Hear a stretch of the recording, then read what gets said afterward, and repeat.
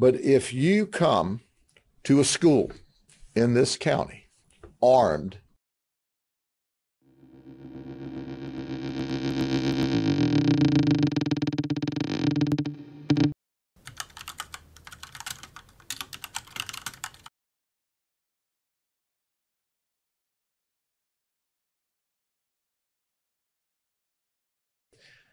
but if you come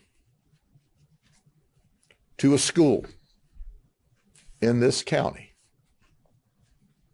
armed, we're going to do our best through either our guardians, our school resource officers, or our school resource deputy sheriffs to eliminate the threat outside of the school before they ever get to the children.